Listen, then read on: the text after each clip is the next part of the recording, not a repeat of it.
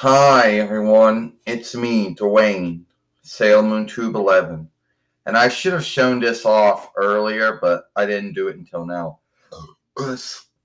So you see, this is Sailor Moon Super. Well, no, Sailor Moon Sailor Stars. My mistake. And sad for that burp. And this is the first true English take on it. Before that, there were many follower takes on it. But this is the true one. As you see, there's Sailor Moon as the forever Sailor Moon. But that's not the last form of her. That's not the last one.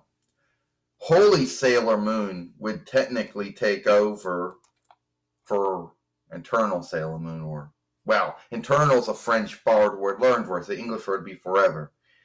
And you flip it on the back. You see there's a Sailor Starlights, Sailor Star Fighter, Sailor Star Maker, and Sailor Star Healer. Yes. And then down there it gives you a little bit likenesses from some of the followings. Let's see, you got right. Yeah. See?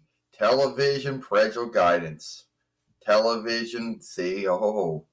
So that's what Sailor Moon's rating would have been if they would have aired it back in the day, I guess. I don't know. And then here you got the disses. They flip over. And this is the disses, Your picks for speech is English and Japanese with sub, and that's it. For a lot of us, it's going to be English. And for some out there who want to get the Japanese take on it, there's always subs. And that's about it. So, there it is. I know I made a mistake. It's Sailor Moon, Sailor Stars. That was my mistake. Once again, I'm sad for that burp, but it happened. 17 followings on free disc so far, because the next disc set's coming. Well, that's it. That's all for me.